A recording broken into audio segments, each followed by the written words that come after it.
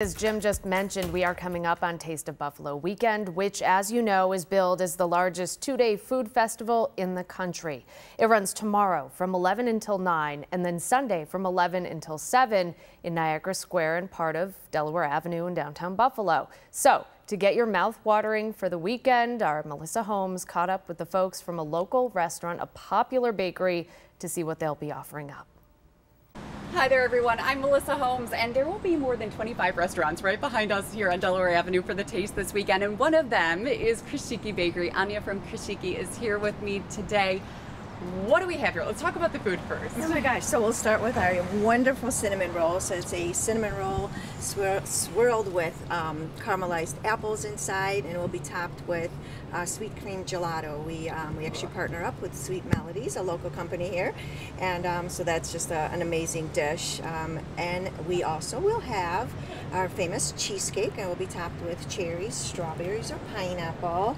That's always a wonderful to go to. And then we will have our famous pierogi. You'll be able to have that loaded with cheddar, caramelized onions, chives, and sour cream. And then we have a capriski because, you know, why not? It's a farmer's cheese pierogi with basil, tomato, and it'll be drizzled with balsamic. Such great sweet and savory options, Anya. How important is it for simply a pierogi for Krishiki and Stolat to be represented at the taste this year? Oh my gosh, we're just so excited now that we have the restaurants to really be able to showcase some of the food that we offer.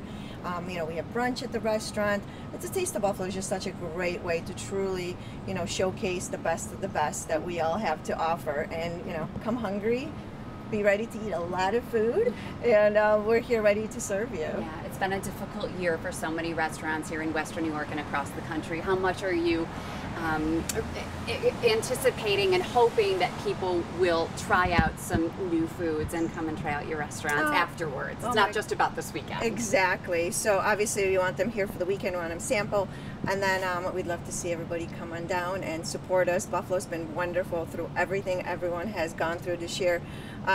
So just come on down and ensure that, you know, support local. Celebrate the food and celebrate the great restaurants here in Western New York. Back to you.